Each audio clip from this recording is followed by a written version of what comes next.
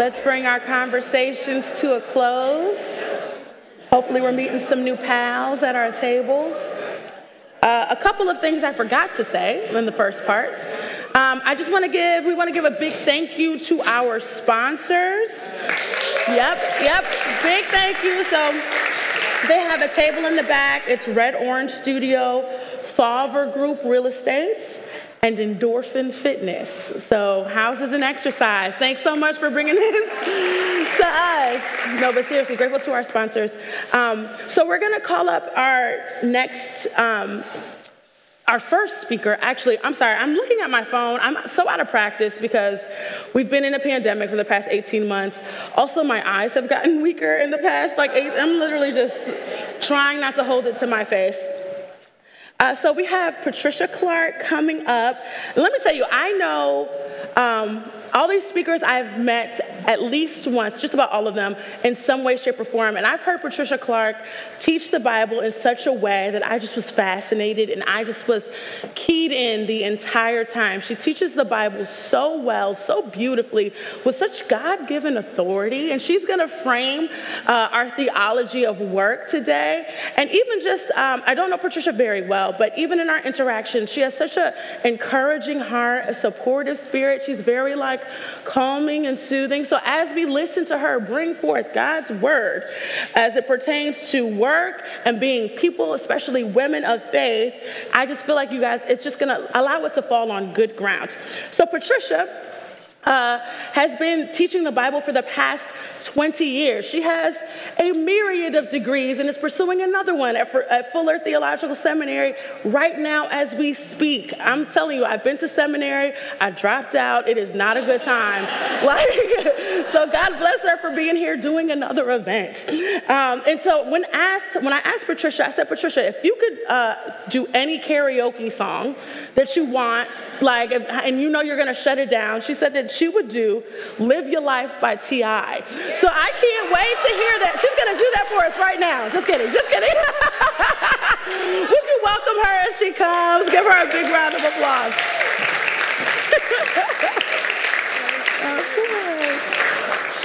Hey y'all, good to see you. The reason I said live your life is because I am so bad at singing. My whole family makes fun of me, so I figure if I can dance, that might distract from the singing.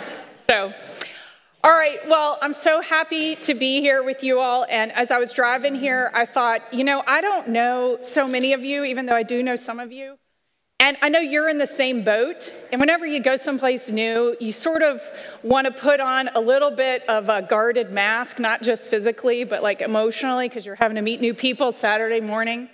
And I just want to invite all of us to just roll your shoulders back, take a deep breath, and let's just drop the mask and be just who you are today. The people who are at your table, God has put there for you to connect with, so just be you, be authentic.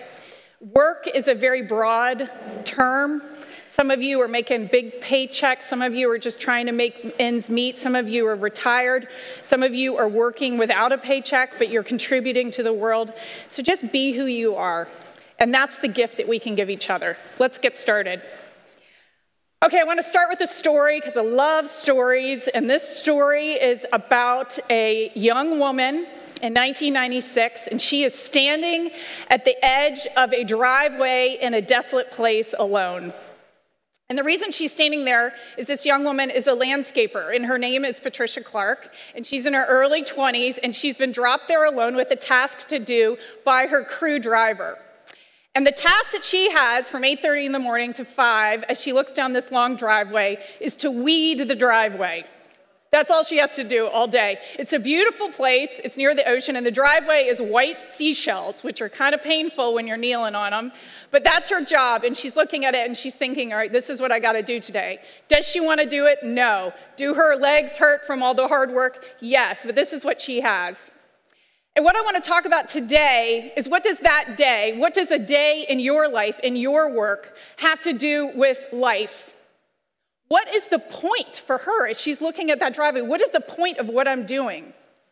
If you are a person of faith, What does your faith have to do with me weeding the driveway? What does your faith have to do with what you do during the week? The emails you sent, the reports you fill out, the cases you defend, the medicine, the teaching, whatever you do, the artistry that you make. Wherever you are, what does what we do, the worship we do on Sunday morning, how does that connect and relate to what we do during the week? And I think the church has done a disservice to all of us, and this is a disservice that has been historically a part of the church for years. Back in ancient times, it was called the Manichaean heresy. I think I'm getting that right. But it's basically, there was a heresy where people were saying the physical world doesn't matter, only the spiritual world. Physical world doesn't matter, only the spiritual world. Well, I'm here to tell you today in explaining the theology of work, which is basically a fancy term for how does Sunday morning fit with Monday morning? How does that work? Well, it's a heresy to think that the spiritual work, the people in mission work, the people who stand up at the pulpit are the ones that really matter, and what I do during the week doesn't matter to God. That's a heresy because the physical world matters. Now, we're a part of the physical world. Our souls matter, but the physical work that we're doing in the world matter. And I want to give you a sweep of scripture today to help you understand that. That's just going to lay the groundwork for all these awesome stories that are coming up today. So I would like you to take out a piece of paper, your journals and pens, and I want you to answer this question. What is your line of work? What is your line of work? Real brief. And if you're not making a paycheck, do not give me that lip because I know you're working your butt off Monday through Friday. I was a little insecure about coming here because I don't make much of a paycheck, if any at all. So I don't know why I'm speaking to the marketplace, but here I am. So wherever you are, bring what you got. What do you do during the week? Just give it a word or two. And the truth I want to say to you today is what you're doing Monday through Friday, your line of work, because of the grace of Jesus Christ, is a part of God's line of work. Your line of work, what you do with your hands, what you do with your mind, what you do with your skills, what you do with your talent, even if it doesn't have the name of Jesus on it, even though you're not praying and reading your Bible, even though you're not fellowshipping, what you're doing, the weeding of the driveway, your line of work is a part of God's bigger line of work in the earth. I'm going to draw a line here, and this is God's storyline through history. It goes before time and extends after time, but there are 4 movements that I want to describe for you. And you can remember these movements with the letter B. And this is the story of God's line of work as told through the Bible. First, in Genesis, God says, I created people in my image. In my image, he created them, and he blessed them. And then included in that blessing was a command to be fruitful and multiply and subdue the earth. And the main point I want you to know about this period of blessing, which is in the beginning of the Bible, is that work was a part of the blessing. So God has given each one of us skills and talents and unique wirings. And when we use those to bring about goodness in the world, to cultivate, to create, to manage, to manufacture, to distribute, to create new products, to do all that we do, that you're uniquely designed to do, there is blessing in that, and there is joy. And that was before the brokenness came.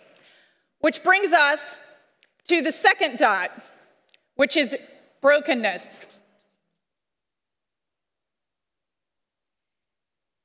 And what happened here?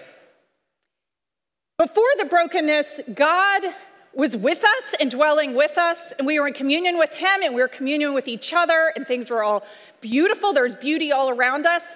And what happened is we were not satisfied with being made in the image of God. We wanted to be God. Before we trusted in our heart that what God said was good and was right and the blessed way to live, we were in sync with that. And when we decided that we actually wanted to be God, this line was broken and we all started going in our different ways. And what happened is we said, God, what you say is good, I don't trust. I trust what I feel is good.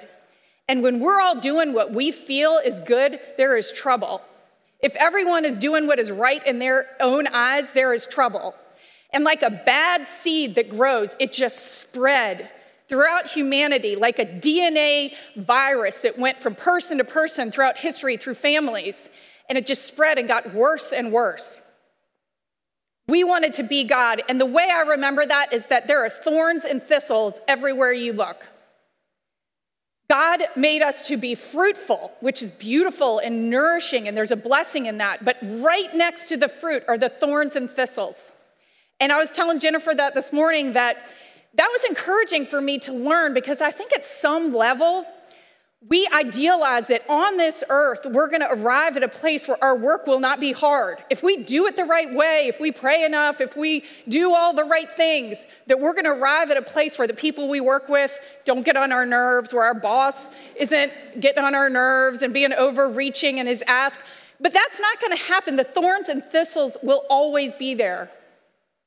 And sometimes the thorns and thistles come from outside of us, in the systems, in the workplaces where we are. And sometimes the thorns and thistles come from inside of us because of the things we bring to the table. But guess what? In the story of God, we cannot go anywhere outside of his reach. Where you are in your job, whether it fits you or not, whether it's a good match for your skills and talents, whether you're finding your passion there, wherever you are, maybe you're just trying to make ends meet because you got a family to feed.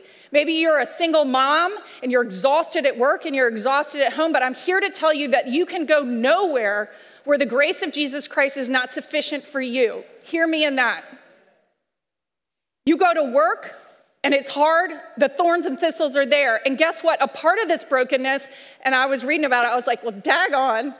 You go home and then it's hard with your children if you have children, or maybe you want to have children and you can't, or it's hard with your spouse. Or maybe you want to have a spouse, because the thistles show up when you get home too, right? The thorns and thistles show up there. But I'm telling you today, no matter what your home life is, no matter whether you have children or don't, whether you're married or not, no matter what your work life is, the grace of God is here in abundance for you today. You can go nowhere where the blessing of God will not reach you, where the grace of God will not reach you.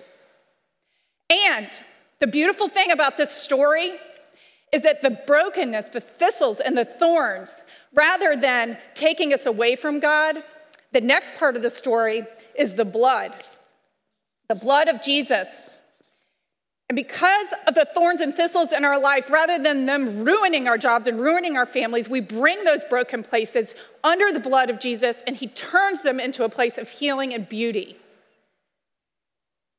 So we don't have to become perfect. We don't have to get it right. We bring our brokenness, which will always be a part of you. It will always be a part of where you are. It'll always be a part of your family. Don't believe the lie that you will get there. Because if we try and get there on our own, we miss the blood of Jesus. We miss the beauty of Jesus. And it is in our brokenness that we come under the blood of Jesus. And when we do that, we are reconciled to God, and that is where the beauty begins. In Revelations, it talks about the end. We started in a garden, and it ends in a city. And the city is described as a beautiful bride. That means a collection of people working, yes, still working in the new heavens and the new earth, with our talents no longer having thorns and thistles, with our talents and our skills and our family and our connection and our communities no longer having thorns and thistles that are choking us out. Why? Because the blood of Jesus has taken that which is broken and redeemed it and made us into places of healing. Our brokenness is what actually leads to the community and the love that we have for each other. We've taken down our mask of perfection and performance and getting it all right, and we show our brokenness. We show the wounds because we're in Christ. It's our wounds that bring us together. It's our wounds that we have in common in Jesus Christ.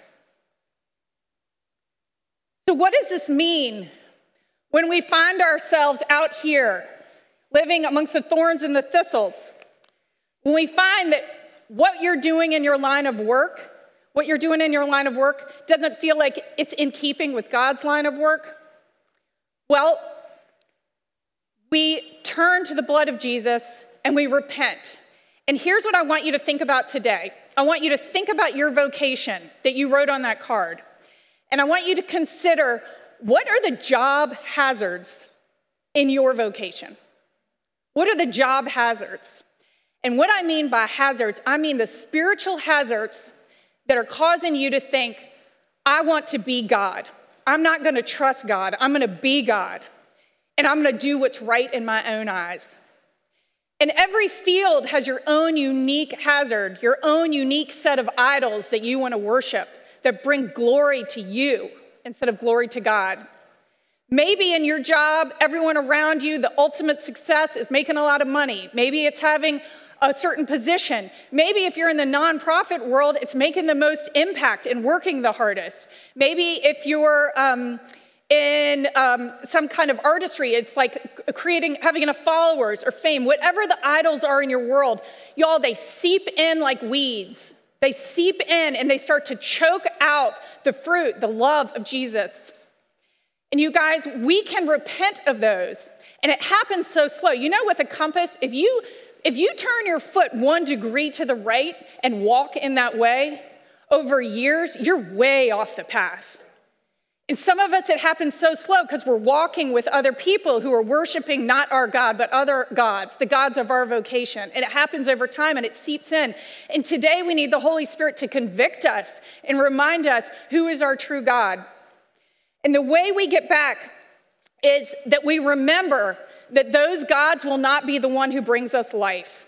In the beginning, God is the source of life. He is the one who breathes life into us. Those are false gods. They are not places where we find abundant life. We remind ourselves that the lifeline is in God's work. The lifeline, we return our line of work to the lifeline, the source of life. Some of us might be tempted in our line of work to think that we're not significant and we get discouraged. But I'm here to tell you that that's not the storyline of the Bible. The storyline of the Bible is that you are redeemed by the blood of the Lamb. You are blessed, and nothing about this broken world and this broken system can keep God from using you. You bring yourself into the storyline of the Bible.